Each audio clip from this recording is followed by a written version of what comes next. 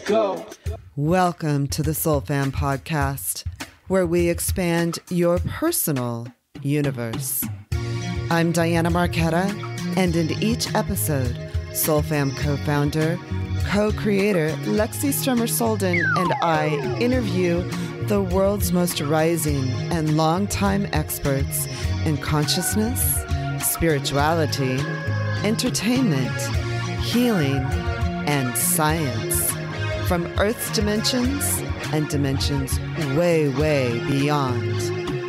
On the Soul Fam podcast, our frequencies are high and your heart chakras will open as these powerful voices of today share cutting-edge research, profound experiences, and valuable knowledge for your world in this out-of-this-world, thought-provoking, envelope-pushing interviews that could only take place right here on the Soul Fam podcast.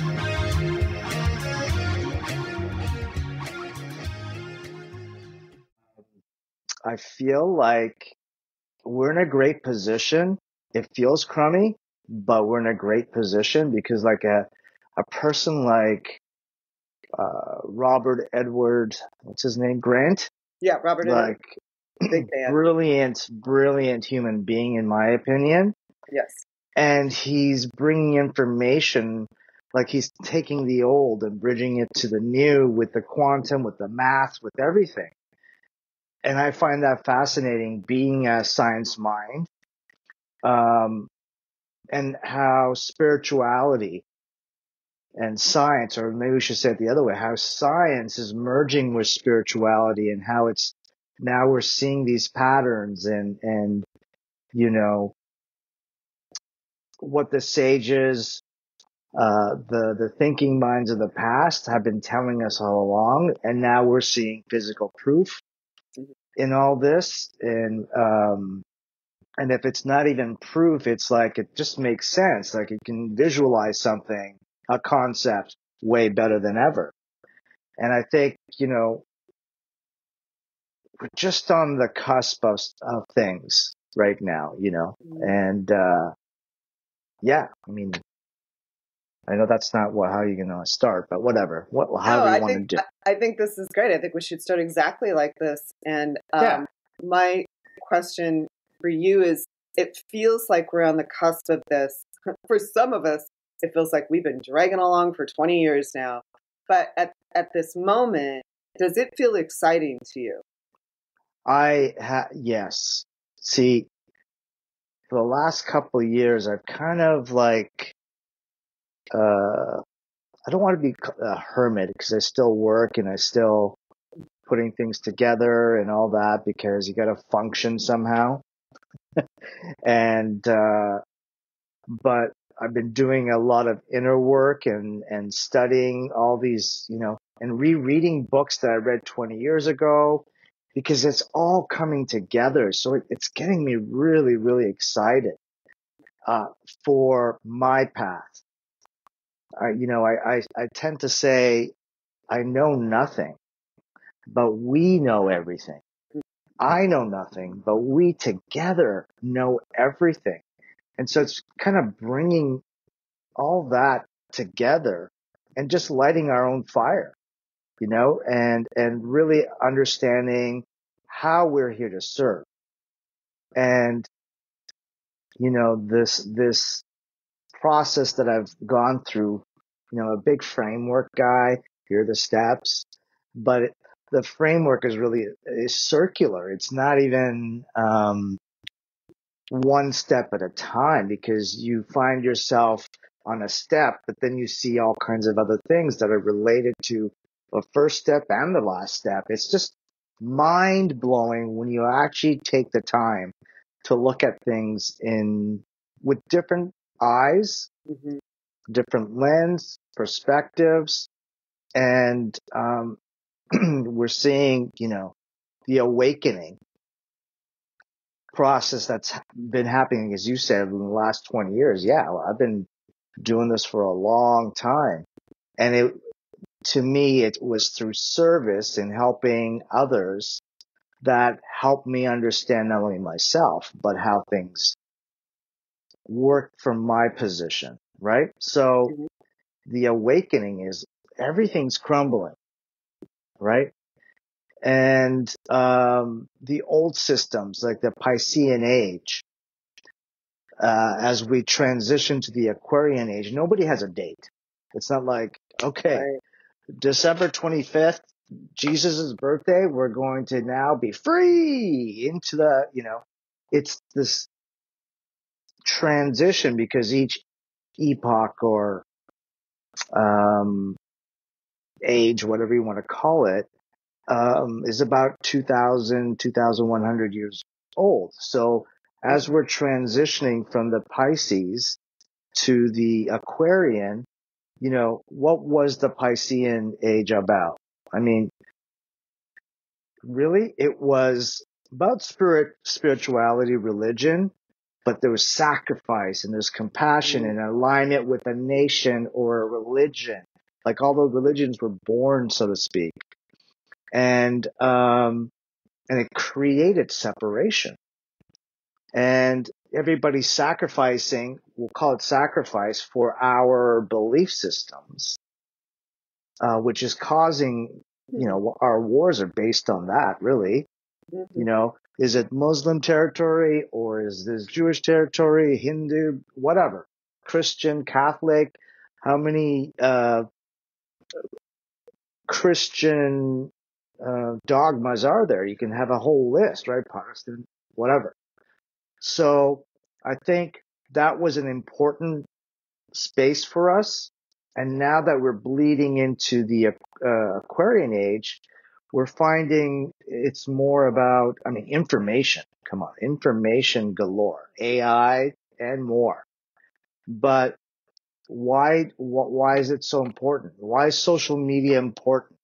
If it was used correctly, we would share rather than say my way is the way. And, Right. how can we um, bridge the gap, so to speak? Okay. So the Aquarian age is about humanitarian needs, Mhm. social progress.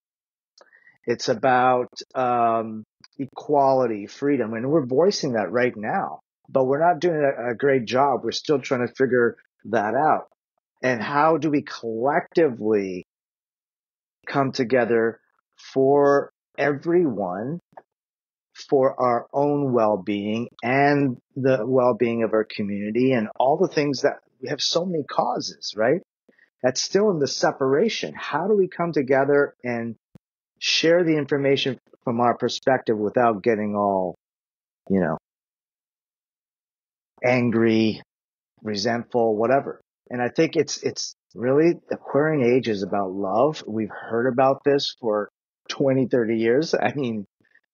Um, but now we're starting to sense it's near. So the people like you and I or whoever it is really looking to get to that place, which is sovereignty, which is I am sovereign to myself and I choose to share whatever my essence is with the next person, but it's going to be based on my needs and my purpose.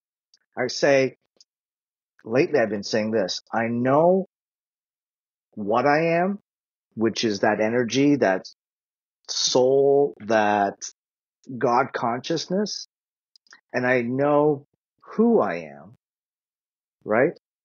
And I want to learn more about how I can serve as I am. So by having the confidence of knowing who I am, the self-discovery, the self-realization, uh, is key. And I think that's where we're sitting right now. And now that the quantum world, the science world is saying, hey, everyone, this is what we are. We're, like Wayne Dyer's been saying, we're spiritual beings having a human experience. Now we have to discover that because life is about experience, right? So, and people say, I know. And we've talked about this in past podcasts. It's like, okay, but how do I say it? I know what I know, and I know what I don't know, but I don't know what I don't know. So it's this awakening is about a period of awareness. What don't I know about myself? What don't I really know about what I don't know? And so this is a beautiful time. It's exciting as, people are into law of assumption and quantum physics and science. And these are all based on Hermetic laws, which has been around for thousands of years, right? So, and we utilize it in energy healing. We're utilizing that law of vibration, law of, mentalism, and it goes on. Law of correspondence, cause and effect. All these apply, and it still applies. And so, we're breaking down these traditions that no longer serve us. And we're seeing that with our, the elections, the wars, the polarity of people. And I think if we don't experience this polarity and why it doesn't work and bring it to a balance, we're you know, we're going to fail in a sense. So it's about unity consciousness. Let's start from the basic. Let's start with those Hermetic laws or, the laws of the universe. I think that's what we are. We are the law. We are one with the creator of all, and we get to co-create with the all. And we create our own reality based on who we think we are, right? Who we believe we are. What's that famous Descartes? I think, therefore I am, right? And you've heard me say this in the past. I love, therefore I become. That's my offshoot of that. I love, therefore I become. Because I know this is an ongoing expansion, right? The universe is expanding, so must I. And, but we're the ones who are giving meaning to life and how we should go out there, and we're taking the outer world and seeing how I fit in there. But right now, as we go into the Aquarian ages, this is who I am. Now, how can the outer world fit me in? It's a slight difference. Okay, hold on. So Yes. I want to ask this question because this is a question I think that comes up for a lot of us in this equation. If I know who I am, whether it's my oversoul, if I know who my true essence is, why is it necessary for me to fit in? Why can't it work from the other way? Because we forget why we're doing what we're doing. Why am I trying to fit in? I want global conscious togetherness. And so here I am. I know that I'm powerful in this particular area. Now, where in the world can I contribute? How do I serve is what it boils down to. Right. We're here to serve. So without expressing who I am, the world won't know where I fit in the sense of the global, holistic approach to helping each other. That's what I'm saying. Right. So going back to something that you said early on in this conversation, we were talking about how, like, you're great at creating a framework for people so that it gives us some logical steps to sort of follow. But I may have misinterpreted this, but part of what I thought you were saying is the first step is also the last step. Like, things seem to be coming full circle for us, both internally and externally. Is that clear? Is that my understanding? Yeah. Or an understanding? Because of the law of polarity or duality or, the poles. Here's the thing that's happening. We think positivity is the light. Okay. And positivity is going to bring us everything we want. And okay, in the chain of, manifestation, right? If I do my positive affirmations and do, visualizations, I'm going to bring that in. However, what's dangerous is that if we think we're just positive, Mm-hmm. we might be missing stuff.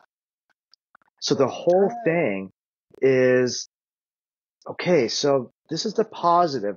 Where am I being a block to myself or negativity, or where am I being negative or patterns that are not my highest? We can't ignore. We have to go to the opposite side, or the things that are blocking us, in order to find the balance where the light actually happens. Just like a light bulb, two poles. It's not the light doesn't happen on the positive pole. The light's that's happening true. in between. Right. So it's In the between the charges. awareness. Yes. Awakening is the Mm-hmm. awareness that we have the polarity, which is the law and the cause and effect, which is one of the laws of the universe. So it's in accepting our flaws and understanding I can't do that pattern. So if I accept that I do that sometimes, I'm going to make better choices in accepting both and integrating to the awakening, to the ascension. Like there's so many words, right? So I think that's what's circular is that, oh, I did that. My goal is this. I had to learn this and accept this in order to be that. So that becomes a holistic approach to being whole Mm-hmm. and healing Mm-hmm. and being empowered and being sovereign. All these things, all these words that are popping up now that we'd never used before, you know? Right. We never used in the collective. You and I might use it in a conversation, but it's sort of becoming normalized in conversation in general, and even in Yes, articles or magazines or the press or whatever, or that's commercials. right. I just saw a magazine at the grocery store yesterday about manifestation. I'm like, when did that happen? Right. Like that And just happened. and to your point, we've been talking about these subjects, or like I read Power of Awareness 20 years ago by Neville, or 25, whatever it was. Power of Awareness by Neville Goddard. And I read it, it blew my mind. And then I went Mhm. to Joseph Murphy and all these manifestation gurus, if we can call it that. And then you just kind of forget because you get lost in what you're creating. And then you go, and then you find it again. And now not everybody, Right. but those people who are choosing to look at it that way. And I think we're just beginning to become aware, but because there's so much, the social media aspect and the videos and YouTube and all that, the information is there. Now we have AI. You could probably type that in for all I know. What are the laws of assumption and blah, blah, Oh, blah, blah. sure. So what is that? If we know how to use that for our purpose in creating a unified conscious place, then we got power. But if we're using it to be powerful, to uh, well, we'll probably talk about this later, but creating to gain more power, Right. it's not going to work. It's not going to work for our world, I think.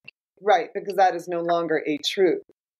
Like, so the truth the untruths will no longer work. This sounds really simple, right? But the untruths will no longer work. They just won't. So the truths will Yes. work. The universal truths, the universal Yeah, untruths will no longer work, which is part that's of the right. dismantling. That's right. And we're seeing that dismantling. Mhm. The powerful, what we gave so much credit to, economically, the government, um, um, sorry, I'm going to just turn this phone off because I don't want to be disturbed. Sorry about that. Um, everything is starting to break down, right? And we've lost trust in those authorities. And what's happening now is we collectively start talking about it. And everybody's at different levels and different timelines or whatever. That's okay. But the fact that there's conversations happening around this is beautiful. And we're fact checking what is the fact until you know So true. who you are. And I'm big on values. Know your values. Vivid imagination is something that I use with my clients. And V stands for values. I stands for identity. Who am I? The other V is visions. What am I truly wanting to create as a co-creator? I is the intention. Why do I want to do this? And then D, destiny. So even in vivid, it's a circular. It could be even, for all I know right now, it could be even the infinity symbol. Right. But we're trying to find the center of that infinity circle within us. And this is where the sovereignty comes in. This is the self-empowerment. And this leads to all the sages, including Yogananda, with self-realization. It's what is self-realization? It's understanding the self, that we are the what, the divine essence. Who am I? I know what I am. So practically it's direct experience of that. Yogananda brought Kriya Yoga, yoga, meditation, energization, exercises, etc., for us to steer away from our senses, our five senses, and go within. Right. I mean, how many And our more material books? selves. Right. How many books are we going to read about know thyself? Everything's an inside job. We've been hearing that a lot. And there are a lot of, my clients are going through, a lot of them are going through a dark night of the soul. And what does that mean? It's like nothing's working. The old stuff that I used to do is not working. And I'm so challenged. I don't know what direction to go in. And having personally gone through 4 or 5, maybe even 6. Right. I know. Right. Right. This. Keep reinventing. Yeah. And I went through it again and in the last couple of years. But I haven't been this excited in my life about what's to come for my experience. And in that experience is to share my experience and being, confident, if I can say that, in sharing what I have experienced. And I went back through relationship, through all that I experienced, all the way back to my teenage years. And I found some root disturbances, blocks, and it's blown my mind, right? Because why did I act this way? And, why did I back away from stuff? I finally figured that out. And it's through that vivid that I'm talking about, really doing the work again from a different perspective that has brought me to this space. And I don't know where it's going to take me, but it's okay. It's going to land. I exist. I have another framework or acronym, 4 E's. 4 E's, right? I exist. So 4 E's, it's a play on words for calmness, if you will. But why are we here? Why do we exist? Right? That's a question we keep asking ourselves. What gives me meaning? What gives me purpose? Why am I here? And what's God doing? And I'm a victim, or I'm whatever, messages that we play within ourselves. But I thought, okay, so we're here, the first D, or it doesn't even have to be, there's no, natural progression, but we're here to experience. We're here to express, the second E, to express who we are, to experience what we are expressing, to expand our understanding, if you will, and our being, And then the fourth E is enlightenment, to really merge back, go home, do our thing, and then go home. And then the cycle of that happens, to experience, to express, to expand, to enlighten. And the state of enlightenment is different for everybody. Right. And we might even feel it every now and then, or we go to ayahuasca and we go, wow, I'm enlightened. And then you come back, I gotta now fit in again. What did I see? Why did I see? There's so many, downloads and visions, and a lot of people are going through that right now, as portal openings, and the cosmic energies are just like pushing us into the age of Aquarius, in my opinion. Mm-hmm. And so you hear people talking about, okay, well, new beginnings, and who am I going to be? And I'm going to go through a portal. I'm going to meet my maker. I don't know. Like, everybody has different opinions, but it's got to be about us going inside and really accessing, self-realizing who we are. So, and when we originally sort of scheduled this interview, one of the things I wanted to sort of touch on was, especially for men, how is this affecting them? Because I just got to say, we girls have kind of been working on it for a while, because, I mean, we sort of had to. Some things just weren't working for us, so we were sort of forced to go inside in a way, not that we're victims, but to understand our own power as females. I see this happening with men now, where so much of what they've established is crumbling, and they don't know how to navigate. I mean, we women aren't agreeing with them anymore. Things have changed relationship wise. The industries have changed. So they're like, how do I navigate this and still be my true self? And I think in their essences, that's who they want to be as men, but they're not sure how to proceed. well, I think yes, I agree. But I'm not saying women know what they're doing either. Oh, no, we have no clue, but we're trying. Okay. So, because of the law of gender, and this is through whether it be Jesus, whether it be Yogananda, whether it be yin yang of Taoism, and so forth, Buddhism.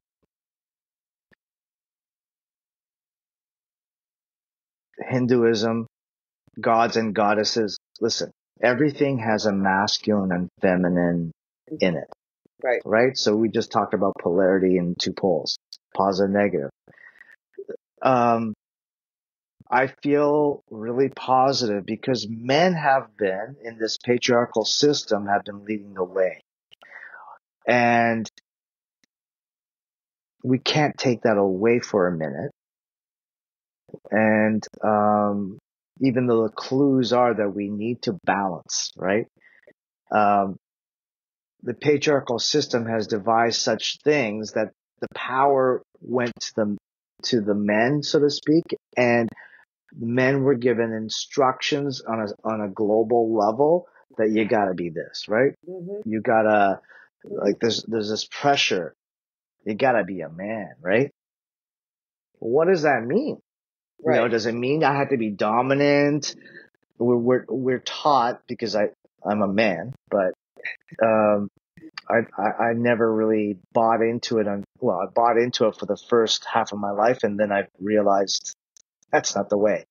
But if we think about a man, it's about what? Power, dominance. I got to do it myself. There's this aggression, there's competition. This is how we're taught, right? Right. For men. As male energies, yes. As male energy, but it's not really totally true. Mm-hmm. It's all for the sake of power, and we down, the feminine, and we think that's weak. The feminine qualities, right? There's the masculine qualities, and then there's the feminine qualities. And so, if we really think about it, So the right side of our brain, which is governed by the left brain, is all about logic. So what have been finding is women are using more logic and left brain and trying to be strong and be a leader and independent and assertive and being protective and being ambitious and disciplined, action, and creating stability within ourselves. And they're competitive too. That's masculine. Yeah. What is the feminine side? It's more, rather than being more rational and, competent, the feminine side, which is governed by the right brain, is more emotional, intuitive, wise, right? Nurturing, empathetic, compassionate. It's about collaboration and building the unit, right? If I'm wrong, you tell me. If I'm wrong about those. The feminine side is more patient and more open. Let's talk about emotionally intelligent. They discuss their the ones that are feminine. I'm not talking gender. Feminine are more open to emotional intelligence and resilience, right? They're more receptive, trust, humility, connection. Okay. Masculine, feminine. So when you look at the women in power, are they projecting that? Frankly, no. They're acting like the guys. That's right. They're like the masculine, I should say. They're like their masculine energies to achieve. So let's beat the men up using patriarchal systems and blend it with a little bit of, like, there's some beautiful leaders that are out there right now that are finding the balance. Men and women. But I don't want to go into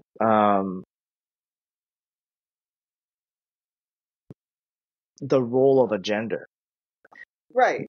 That's what we're trying to break down. It's not so much about gender, and we don't need to devalue being feminine, like having that being part of our balance. What's another toxic? I think we're talking about different forms of leadership. So there's this balance, as you were just saying, about the masculine and the feminine, and finding that, which works for all of us. Right. But yes, so it's leadership, but it's really about finding the balance within and being more Jesus-like, being more Yogananda-like, being more the role players that will help this world become a more global conscious place is by balancing and get rid of those toxic rules, the pressure to be a man. And when you don't feel like you're a man because you're not earning enough money and, the list of things, or you're not taking care of business and, and you're poor, whatever it may be, it's devaluing who we are. Women are emasculating men and men are emasculating men because I have to be this. I got to be that Renaissance man that looks like, I don't know, Brad Pitt, or I don't what does that man look like? That hunk, whatever. And not be motivated by greed and being able to express emotion. That's what we all need. The masculine has a hard time expressing emotion because we don't want to look weak. Vulnerable. That's weakness. If you're vulnerable, you're weak. But now we're finding there's more men, and I've seen, Los Angeles has had men's group for years now, men's groups where they are allowing and accepting that we all have emotional sensitivity. We all are allowed to be soft in moments. finding that balance. We don't have to be aggressive and competitive and think we know everything or flashing on material things to show I've got power and I'm more of a man than you. And then abusing men, women around us that we think are weak and saying here and dominating them. So it's a hot spot for me because I think, part of my own experience is that I went so far to the feminine that I lost some of my masculine. Interesting. So this time around, it was how do I balance this where I'm not looking weak or no, not even about looking. I don't care what the outer world thinks. How do I feel? Right? What state am I? I am a loving human being, and I'm marrying Yogananda from that place in the balance of knowing what I want to create, asserting what I want to create, but with the idea of nurturing, with the idea of empathy and compassion and kindness, and blending it together to get things that I believe will help others as my service. And being confident in that and taking actions based on that. So, it's really interesting. It's about resilience. It's about adaptability, and I feel like what we're learning right now is about emotional intelligence. We are starting to really go within and understand, why do I feel this way? What thought is generating that emotion? What belief is generating that emotion? Is it because my grandfather taught me this? My parents taught me this? Society taught me this? Why? If I really want to resolve this, I gotta own my sovereignty, my own self-power, and generate enough confidence to express who I am. And then that vibrational frequency of whatever I'm expressing will be met by other like frequencies, vibrations. So now we become interdependent because we're so dual in codependency versus independence. Almost severe independence. Right? Because we don't love ourselves. We hide. And then we think we have to do everything on our own in order to exist and experience what we want. And as the guy who's going to be running Love More Nation. You are running Love More Nation. Yes. It's finding your truth, knowing what love is, because everybody is here to love and be loved, because that's how this universe, from what I perceive, is about. Right. And love is also creation. It's not just a romantic love. It's not a mom and child love or a father and child or a community love. Maybe it's more of a community love, actually. But love is that creative factor. Right. Because I think of love as a concentric circle. It's the power of love, the prana, the chi, the life force, that we use that which is given to us automatically because we are one with that being, entity, God, universe, intelligence. And we are taking that energy through our breath and then creating, to your point, whatever it is that we need to create, and cycling through that breath of love to create more love. That's why I call it Love More. So it's about understanding, going back to what I said earlier, that I know what I am. I am that. And then filtering it through my vessel, my body, my being, in knowing who I am. And when I know who I am, I know how I can serve as I am. And it's all, again, cyclical. It's all coming like the breath.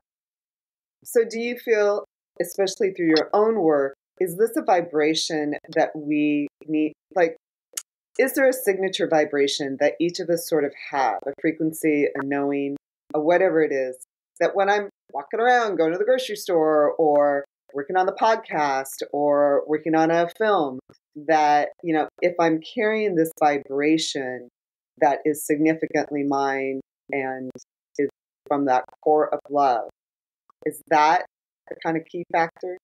Is that a key to achievement? Is that a Yeah, key to influencing the collective? absolutely. Um, Listen, we all have different stations. Mhm. Let's use the old analogy of I don't know, radio station or TV station that we love, right? Mhm. And we stick to those stations because that's what gives us fulfillment, joy, you know, whatever it is that we're seeking and feeling that, you know. So you could like country music and I can like rock music and so forth. Stay in your station. Go into that station. And what does that station represent? Your values, your intentions, your identity, your destiny. So that frequency, the station that you land on that you feel joyful,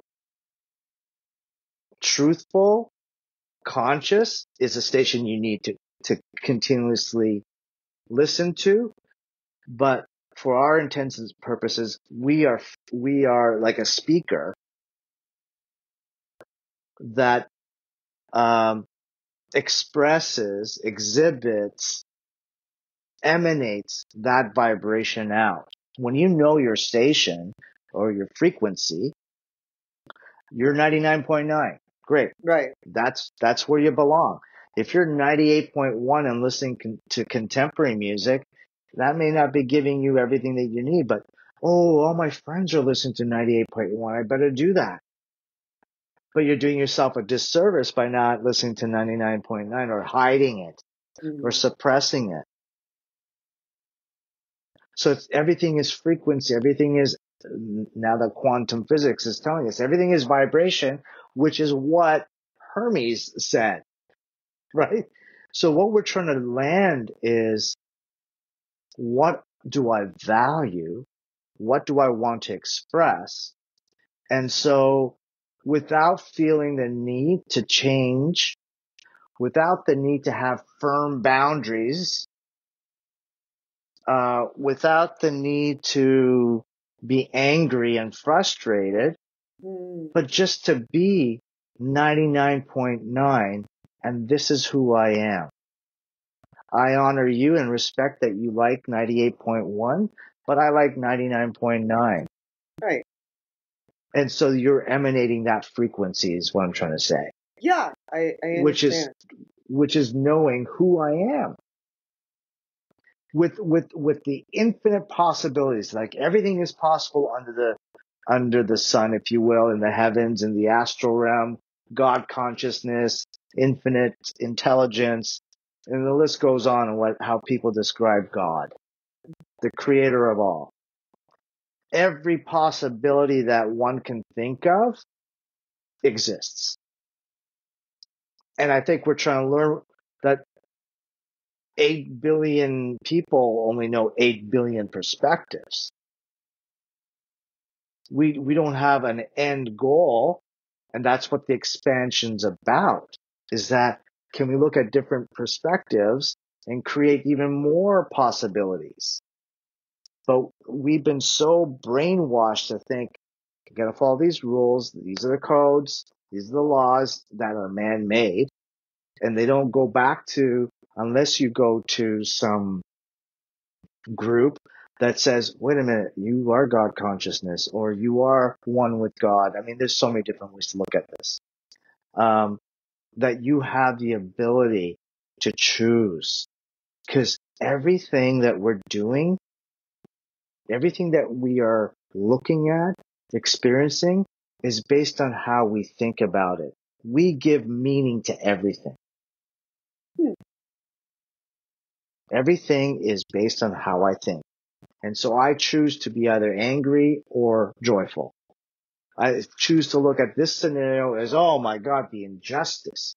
Or you can look at it, oh my God, here's an injustice. How can we make it justified or good for everybody? Or this happened to me. I'm not a victim. What did I learn? Mm. You know, so we're all going through this. Some are ignoring it. I'd say a majority are ignoring it. And then the rest are starting to see that there's more to this than just what society is, that I can have an effect. Oh, The for intent, sure. right? And the intention is the why. Intention is the why. So why do I want what I want? Because the word because comes into play, right? Because. Well, I now believe take that word because and be the cause, Yeah, I like that. right? I like Be that. the cause. What do you stand for? My intention is this. The why is because. Okay. So be the cause. The intention, which is again going back to the vivid, the circular, um, of knowing what you value, knowing what you think you love about yourself and your strengths, and then the visions that you keep having about what you think is peaceful, calm, creative, whatever you choose, and then the why. Why goes back to the values. The intention goes back to the vision. The destiny is the cause to have the effect on others, to serve. Okay. So, Sorry. no, this is great. Here's my Okay. question. So, the desire to serve or the purpose to serve, like I think that's still new. It's not new, it's old, but I mean, my great aunt was a missionary. That's part of my DNA, actually. And I come from preachers and teachers, and farmers. But the sense to serve, is it necessary? Is it really part of our purpose to serve? Or is this, we got to convince the collective it's really your purpose to serve? Well, great question. Don't you think we're always serving? I don't know. Frankly, I don't know. Like, we may not love how we're serving, but that's up to us, right? We are motivated. The intention, the why is I need to make money. I need to survive. I need, the whole world is a wreck. The conversations are, oh my God, cauliflower is $8 when it used to be 2. I mean, you know, True. it, oh my God, how are we going to survive? And we got these leaders that I don't know if I can trust, or there's so much chaos out here. Mm-hmm. Right. And so there are, I become inspired. What is inspired? It inspires to be in spirit. When I see people drawing or creating art, I find that magical, right? It's like they see the vision inside their head and it somehow lands on the medium, whether it be a canvas or a wall. And that came through them. And not everybody's going to go look at this piece of art and get it, but someone will. So in being who this artist is, as being the creator of this art, is serving somebody, whether it be 10 people or 10 million people, it doesn't make a difference. You have just served a possibility of beauty to another human being. Mm. I could be the best barista at Starbucks, This person came in and asked for a mocha blah, blah, blah, and I gave it to them, but I had a little bit of a little love in there. But we've become so self-obsessed lately, so selfish, me, me, me, me. I will give you that service if you pay me X number of dollars, and then I'm just going to give you 75% of the effort to make that happen. Because I don't really care about you, just want the money. Because, the core why is my survival. The core why, my cause is about me. And I serve every day. I hate my job, or I'm a doctor and you got 10 minutes. Time is money. Like, we've lost that. I think we both have experienced kindness, compassion, and respect. Right. We've lost that. It's time to come back to that. And love is respect. It's self-respect. It's self-understanding. It's to be valued, to be heard, to be seen. And so what we're facing right now is that nobody's really remembering we need to respect one another. And even though I hate my job, my service, I just do it for the money. We get to change that collective consciousness, is that if I really value who I am, I'm going to give my 100% in everything I do. And, the goats of the world, right? Whether you go back to goats being the greatest of all time, if you look at some of these fabulous teachers, motivational speakers, I think it was Jim Rohn who said, you got to give it your 110%. It could be somebody else, but I just remember that quote. Be the best at whatever you're doing. And even if it's a job that you don't like, you're learning how to be the best at what you do. And that could go from being, I don't know, a nurse to becoming the CEO of some, I don't know, some nursing thing. But the point is that we don't have that attitude because we're just in surviving, and I can't thrive, and look at all these people doing it, and I'm all alone, and I'm confused. There's so much chaos. Which direction do I go? Oh my God, Bitcoin or stocks or is money, and digitize this, and oh my goodness, there's so much. So we gotta choose. We gotta choose better. We have to ask ourselves, why am I giving this meaning to this? Because True. We don't have to give it meaning. You don't, but we're so reactive. We're always reactive to stuff. I'm finding, I moved to Toronto recently, and it's the same as LA.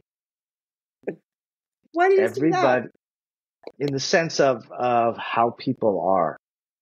Oh, interesting. People are looking to be offended. Oh, interesting. They are reactionary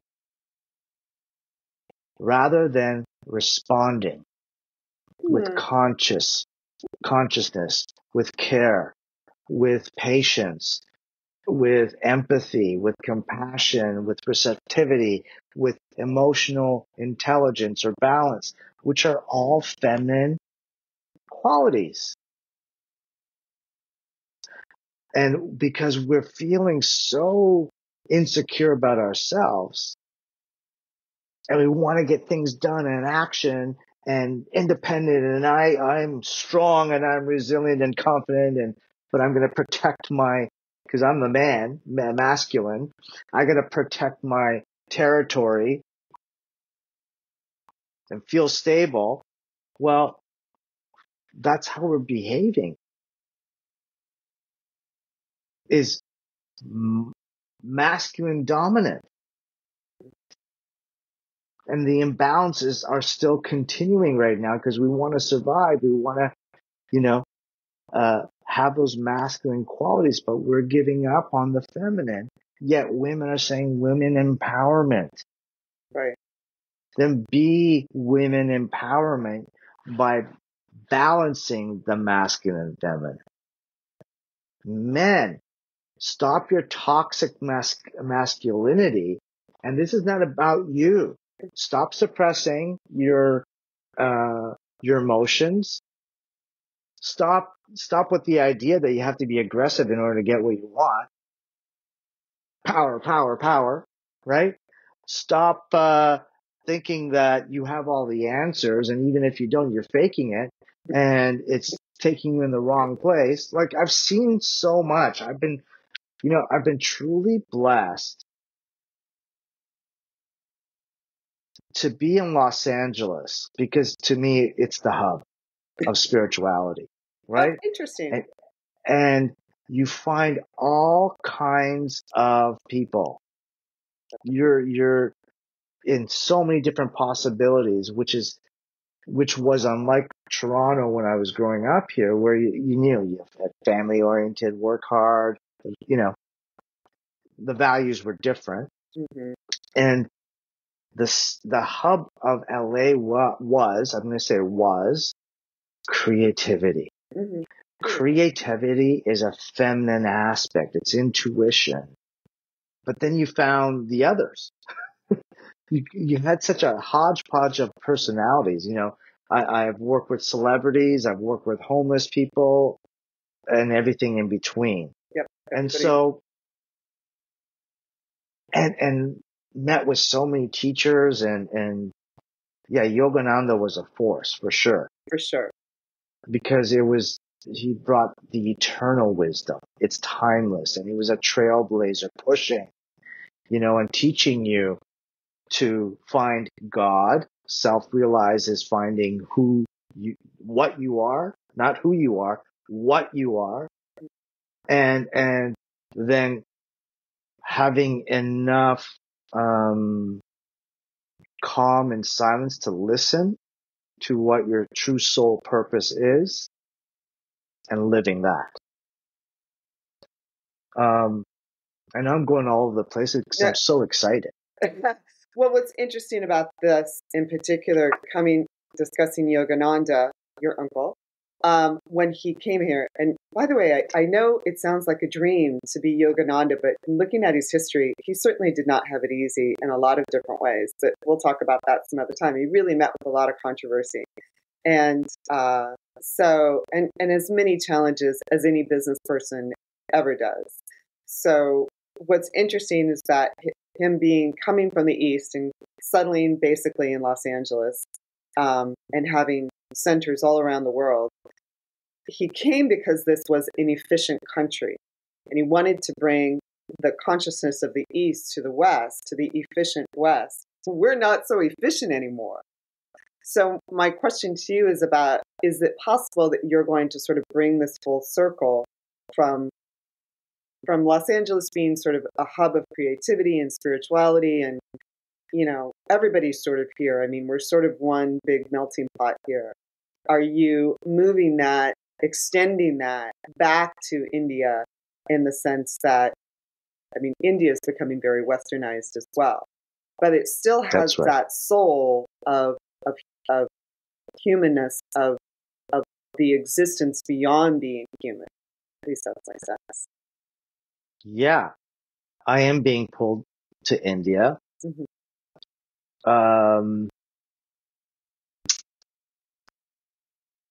For my own personal understanding and bringing in a vibration, mm-hmm. Frequency of spiritual significance, and rooting with the temples, the ashrams, nature. I mean, nature has all the wisdom. It's seen so much.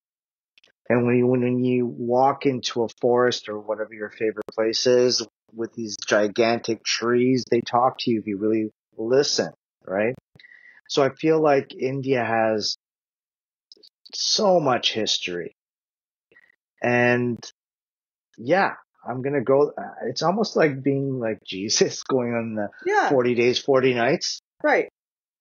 And I feel that that's going to happen. I want to connect with more people there and influential people. And I feel like there's some messages that I need to experience, to observe. I mean, how do a billion plus people coexist together on this small piece of land, right? And you think about Canada having 40 million people, which is almost the same population of California. And we're having problems in Canada, with all this space. And like the world is so beautiful. It's such an incredible place. And that's where my mind is now, is that I am so grateful. Gratitude is such a beautiful thing that we don't do enough of. But when you think about it, we're at an incredible time where we're seeing the transition from the Piscean age to Aquarian. And it's gonna move into that, and people are gonna go, people live like that? No, we get to witness the transition. How powerful is that, right? It has its challenges, don't get me wrong. Right. But we're all energy. We're never created or destroyed. We're souls. This is just another version of who we are. So India feels it's kind of like LA, diverse. Right. And you see the absolute poor to the wealthiest. Right. Right. And so much history. And, I haven't been there in a while. My sister will be my guide because we're kind of similar in our approach to life, obviously, because there's a generation, but we together have learned so much about who we are and what we are. So I'm looking forward to that, and then possibly starting the new Love More Nation, which is what I've been talking about. My trademark is Love More, but I feel like I'm going to be calling it Love More Nation, where every person is their own nation. They're sovereign. They bring something, to the collective in their uniqueness, and sharing it without competition, but more cooperation. And to really understand that we are all one. So I'm still working on it, but I feel like I'm going to go to India, create something, and then bring it. I want to be worldwide. I always have been. I mean, I have a client base that's worldwide, right? But I want to serve in a different way now. And I've been so fearful over the past few years because I don't know if I'm ready, and all this stuff that was going through me, and now I'm ready. And I'm so happy that I went through the dark night of the soul or the awakening, and really understanding how this was ticking. And now that I'm at the frequency that I need currently, and it might go higher, lower, it doesn't make a difference. I just want to land where I belong without judgment. We're so good at judging as humanity. Very much the cancel culture. Right. It's because there's a button in us that's reflecting the person that we're judging. Yeah, we're harsh too. Harsh and immediate. Yes. Does that answer your question, by the way? Yeah, I think it's interesting because just having known you for a long time and then done a lot of research about Yogananda and understanding, what his initial motives were. I mean, he came here basically after World War II or in the midst of World War II, and things were, I'm sure people at that time. Well, he came in around World War I, wasn't it? Because 1920. Ah, 1920 is when he came to America. So, and then in 1935, he went back to India for a visit, and then he came back, and then another world started. right, But he came at a time where what spirituality? What right. you know? And we were in such a Yeah. huge flux then. I mean, I'm Yes. people then were like questioning their existence themselves, maybe not as publicly or deeply as maybe they were. I don't know. It might have just been more in churches, but it was such a tremendous time of change, and probably Absolutely. questioning if the world was going to survive, just like we are now. I'm sure we're going to Exactly. survive.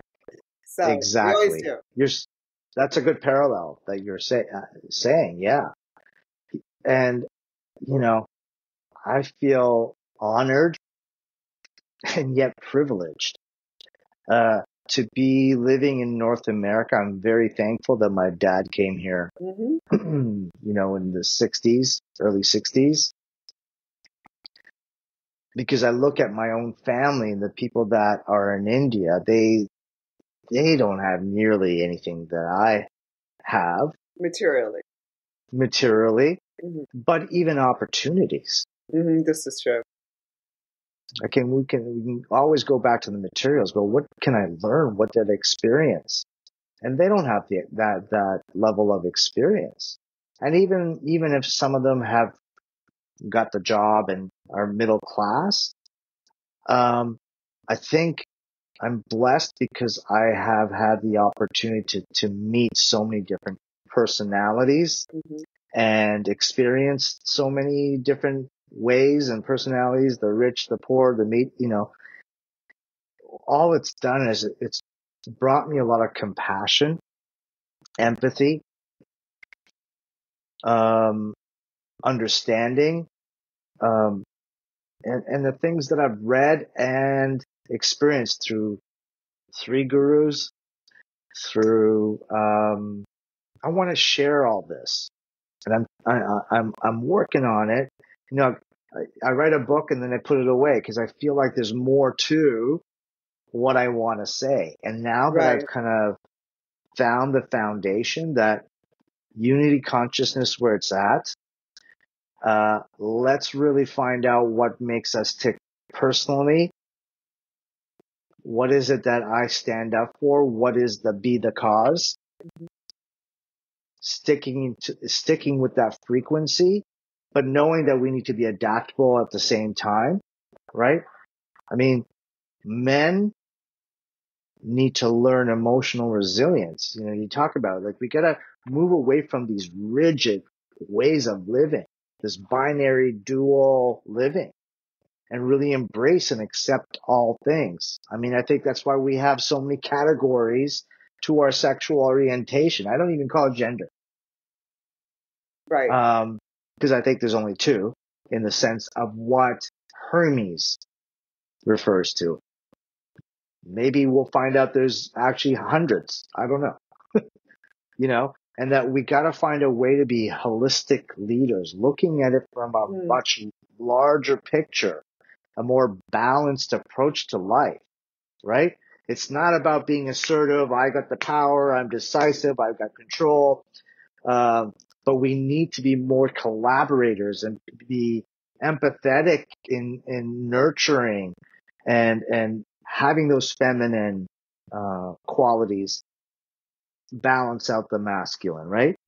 We need to really look at what's within our mental. If law of mentalism is a way we create what we create, then what is it that we have in our mindsets?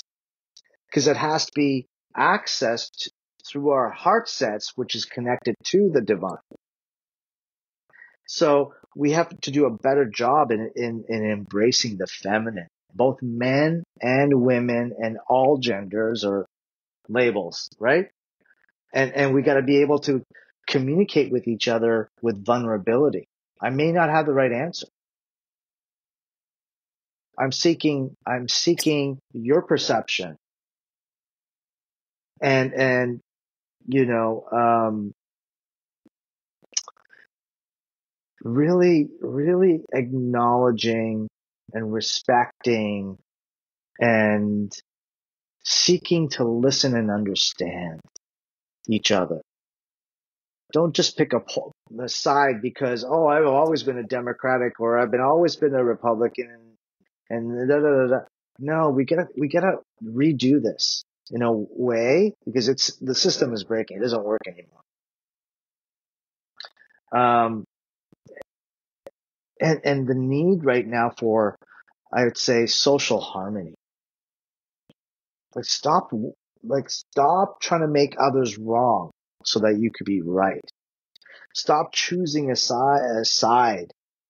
Look at what's really going on instead of what you only see from one perspective. Really listen, observe. And this has been, observing has been, a pinnacle wise approach by every teacher that I've talked to, whether it be the Jewish tradition, whether it be, it doesn't matter. I've been to all the houses because I was curious. What's the difference? Right. But when you go to these houses, they all emanate the same thing. Pure love. Pure love. How it's interpreted is, different. I like that you call different religions different houses. That's kind of refreshing, actually, since we often pit our religions against one another. Right. Which is the Piscean age. But I think it's going to be more wisdom, Sujan. I think you have a lot of wisdom, a lot of knowledge. I think this is interesting in knowing you and watching you evolve over the years. It's also representative of us kind of unveiling ourselves, like we're allowing, or I think the energies, actually, the cosmic energies, space weather, whatever it is, solar flares. It's like the truth is coming through both for what's in our physical existence and for what is ourselves. So It's interesting to see you unveil you. Thank you. I appreciate that. I mean, that's the game. Mm-hmm. The game of life is to unveil God consciousness, in my opinion. Mm-hmm. And, I've been rereading. I have a different, viewpoint about these prominent spiritual leaders. But, Jesus comes to mind, Yogananda comes to mind, Krishnamurti comes to mind, Neville Goddard comes to mind. Dr. Joe has done some great work. Mm-hmm. Greg Braden, Robert, Edward Grant. And there's so many. I mean, I love Carolyn Myss, who has evolved. Right. I don't want to just share the men. There's a lot of incredible, powerful women. Marianne Williamson, who understands the core essence is love through Course of Miracles. So all the messages are just rampantly coming through, and thanks to a medium called social media or YouTube or whatever, we are able to turn to the channel that makes sense for us and then emanate whatever wisdom that comes through us out to the world. I say I'm Krishna's flute. Krishna played the flute, and I'll call him the love God, but he was so entrenched to the feminine, the woman, Radha, which is another goddess who was, really the creative aspect of planet Earth, if you will. And Krishna is he's so blissed out, and he's playing because he's seeing Radha, the feminine. And what's running through him is an emanation of her love. It's just a beautiful. So the flute is what we are. In Hinduism, they call it Sat Chit Ananda. That's why we're here. Okay? Sat is truth. Chit is mind consciousness. And Ananda is pure bliss. So Yogananda means bliss of yoga. So it took me a long time to come from a little kid out of Toronto who was one of few brown boys who went through racism, who created a character of being a clown sometimes, and then it went to becoming an intellect, and then it became a lot of different things, and some of it you've met. But I now sit here with joy that all that taught me to what I am worth, to what I am here to be, to know what I am, who I am, and how I serve. So that's the beautiful thing about what's going on in this moment. And it's only going to get better, but it's going to get worse before we can get better. If we don't understand the polarity of what we're doing, we're just going to continue on this, well, not so great life, in my opinion, Right. of what we can be potentially. Right. So we'll see how this all works out. We'll see if we sort of fracture into two different worlds. And I love that word fracture, because fractals, I'm sure you've heard that in quantum. We're all a fractal. We all have the whole in us. We're just a piece, a hologram of the whole. And if we can learn to access that hologram and shift ourselves in a way to being closer, if not being what you're here to be, now we all become messengers to each other.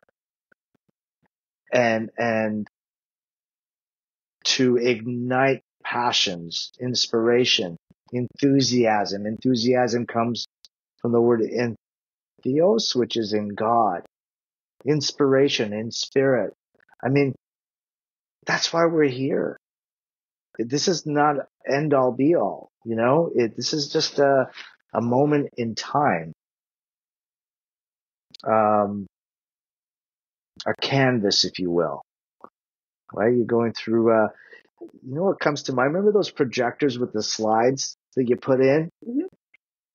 A carousel? Right. You have access to the entire carousel when you go into a state of calm and silence, and you can move through each slide. And right now we're choosing to be Sujan and Diana, right? And in this moment, everything's happening in this moment. And that slide, when you project it onto the screen, is the moment. This is what you're seeing. But you have the ability to go through every slide in your mind and access that and go, you know what? I don't like the way I'm doing it this way now. I'm going to change it to what I want to project onto the screen now. Oh, wow. Look how beautiful I am. And my husband, wife, or spouse is great. My kids, whatever it is that you want to do. Oh, I own Love More Nation, and everybody's like getting their fill of love and understanding. Like, we get to choose. We're not stuck in this. And it's not linear. And we can have another discussion about that. That's going to take hours just to talk right. about. We can talk about time, which doesn't exist. But I like this. I think that simplifies things in the sense that we are the projector also, and so we can it's creating. I still think I'm still challenged by creating my own reality, because the thoughts, they're just, the programming is, I mean, we call it programming, but what is it? It's sort of just stuff that keeps flying through the computer. So if I can change the projector, which I, as somebody who's a creative, understands, then that's really simple. I wouldn't say you're changing the projector. You're changing what is being projected Right. through you. Is that what you meant? Yeah. So yeah, okay. I'm not changing Okay. the mechanism, but I'm changing the slide. I'm changing what I see on that Yes, slide. right. And that's where all the masters talk about visualize, affirm, say mantras, quiet the mind, do breath work, go out into nature. I mean, everybody's saying the same thing Mm-hmm. at the end of the day. It's a lot easier than we think it is. Yeah. And because we grew up in a fashion or we're programmed a certain way, depending on wherever you are in the world, we were programmed in a certain way and we drank whatever we drank from our ancestors all the way down to our friends and social circles. And they actually created fears and doubts and resistances and it created our blocks where we're not flowing. So as an energy healer, I see concentrations of where things are stuck throughout someone's body, but in the chakras, which is spinning the life force, if you will, and we get clues as to what our blocks are based on where these blockages are in our energetic system, right? So I'm not the healer. You are. Mm-hmm. Because you're the one who's giving meaning to everything. I'm just asking you the questions. I'm facilitating your healing because when I do work on somebody, I already assume you're whole. The law of assumption. I see you whole and joyful and blissful and loving and caring and everything you can think of as God consciousness. So when I go into that space at a higher vibration, I'm bringing that to each session without having to say it, because I want you to reflect what is going on. Mm-hmm. And all I'm doing is asking you questions, not directing you. I don't have any power over you. I'm not your authority figure. And the word authority has the word author, right? So you have to author whatever it is that you want. You have to be your own authority, which is called empowerment, which is called sovereignty, right? Which is alignment to the divine that created you so that you can serve on its behalf, his behalf, her behalf of the mission that you think you are on. So it's not that complicated. It's simple. We just have made it complicated because we're answering to Simon. Remember Simon Says? Mm-hmm. Everybody's an authority figure over us and what we should be or shouldn't be. Whether it's a president, whether it's a celebrity like Kardashian, whatever it may be, whatever station you're on, but maybe you have to really look to see if the station you're on is really you, Mm-hmm. for your highest potential. So, and frankly, whatever you're really comfortable with, because if you're truthful with yourself, is this really where I'm comfortable at? Is this really my true essence? It's not even where you want to be at. It's like, is this truly who I am? Right. That's interesting. You use the word comfort. Why did you use comfort? I don't think, because I think comfort can also reflect our what is our essence. I think being in discomfort isn't necessarily a bad thing. I think being overly comfortable can be a bad thing because it can be apathy or it can be a reluctance to shift. But I think if you feel what's really comfortable for you, I mean, what is your system willing to tolerate? What is your expansion?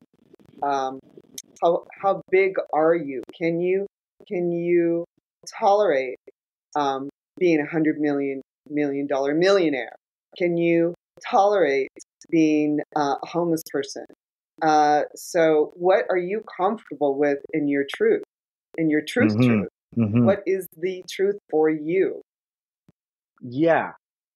I'm thinking, okay, so I'm taking it.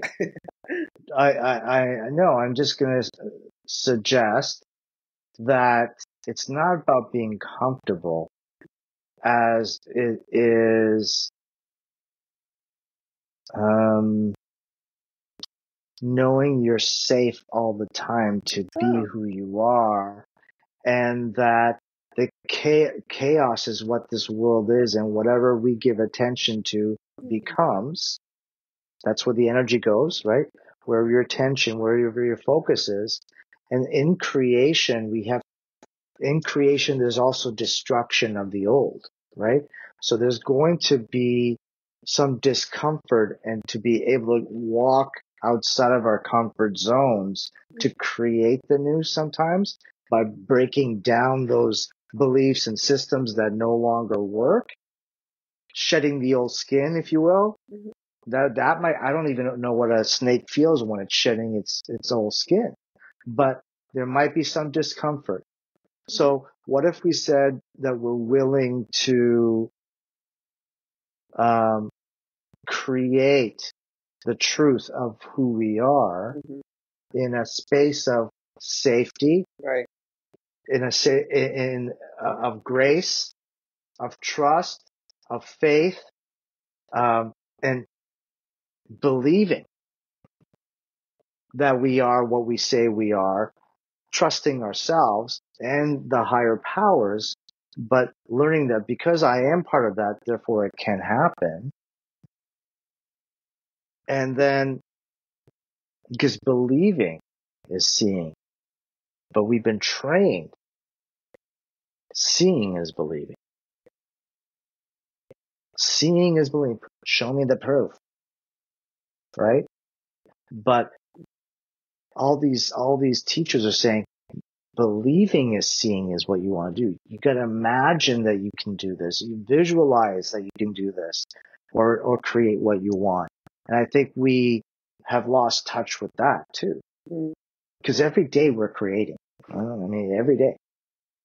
You created today's podcast. Well, we both are. Right. Yeah. But I like this that. It's a collaboration. Yeah. I'm not here going, this is my show, baby. I know all the stuff. No. We're collaborating and sharing and being vulnerable, and in the idea that this particular podcast is going to be shared with whoever wants to watch it into the world, and trusting that somebody's going to get one nugget out of this whole thing that's going to alter their experience of life. I like that believing is seeing.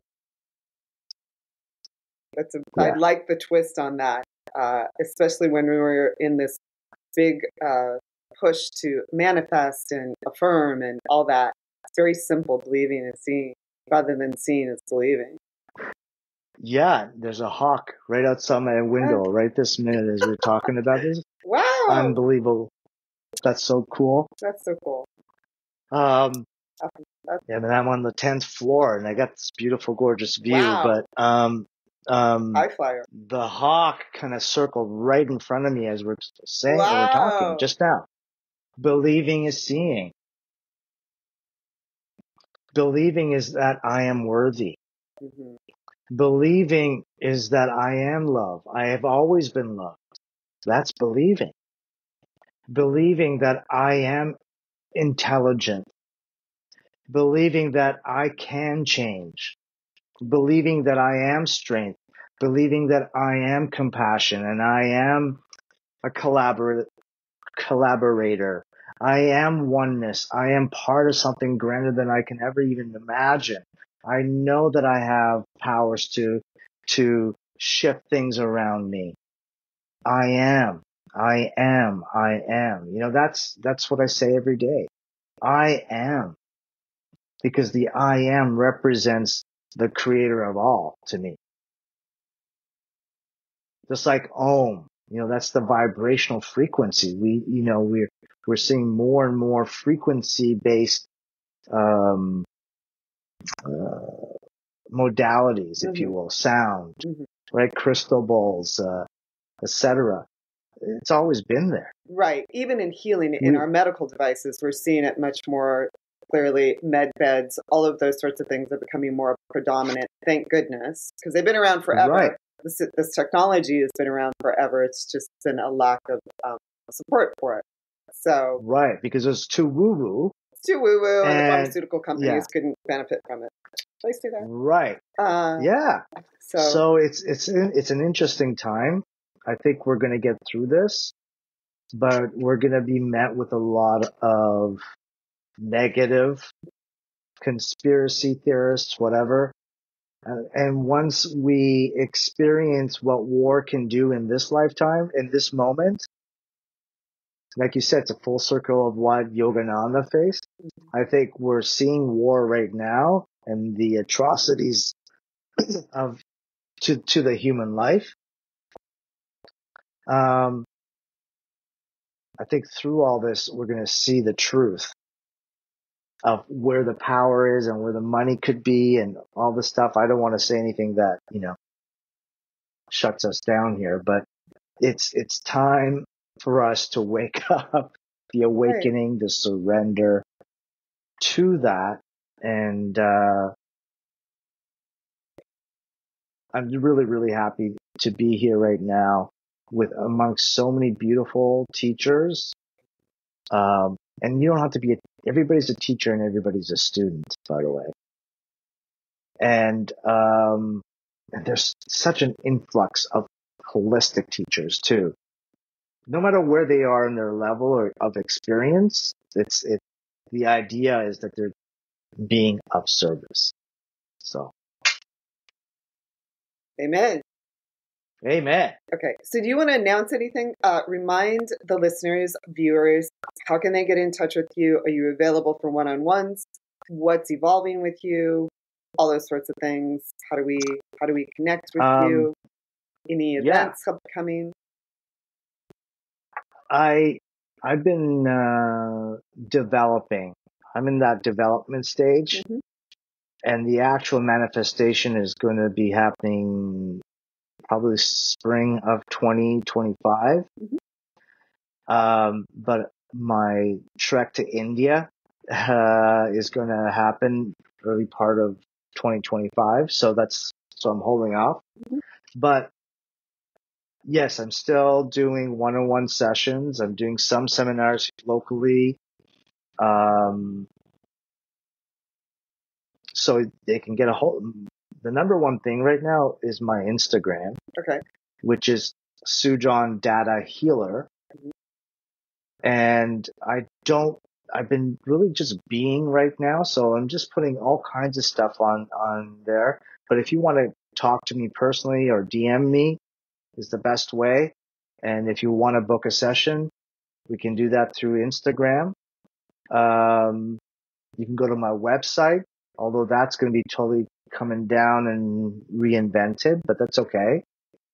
Or my email, sdataboy@gmail.com is another way, which is solid and secure. Right. But yeah, watch out. Here I come. Love More Nation is coming. So I'm hoping to become, not hoping. You're going to do it. Words have power. Yeah. Yes. We are Love More Nation. We are the people. Yes, we are the people. And so I'm excited. I appreciate you. Thank you for creating this portal called Soul Fam. And word for our sponsors, Oweli Supplements and CBD Pure, both whom have generously offered to give you 15% off using the SoulFam podcast coupon code SoulFam, SOULFAM, and free shipping. And trust me, when you're ordering stuff like this, it actually really adds up. You can save quite a bit of money, several dollars for every order. Both Lexi and I have worked with these products and their companies, and we have firsthand experience, and we really like these companies, sincerely. Oweli, OWELI.com is a supplement company that uses natural ingredients based on ancient knowledge coupled with modern science, which sounds a lot like the Soul Fam podcast. I am a huge supplement person. I take multiple supplements each day. The quality of Oweli supplements is high and effective, in my opinion. I take Move for joint health because I work out almost every day. I do yoga, I walk, I hike, I ride horses. And secondly, I mix collagen, peptides, hydrolyzed protein for a protein shake every day so I can be sure to get the right amount of protein in my body every day. And for women, I personally feel that's super important. CBD Pure, www.cbdpure.com, is made with non-GMO hemp grown without herbicides, pesticides, and other dangerous chemicals. Both Lexi and I feel like this is a stellar product. I use the CBD Pure 500 cream for pain in my neck from texting and working at a computer and a car accident I was in. Lexi uses CBD Pure Pet Health to help some of her posse of rescued cats who show up at her doorstep. They often have joint issues and other movement issues, and this product really seems to help Lexi's cats.